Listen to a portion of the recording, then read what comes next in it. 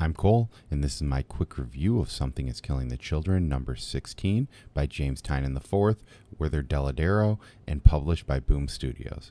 Something is Killing the Children is easily one of the hottest books right now, and it is back after a short time off to finally tell us the origin story of Erica Slaughter.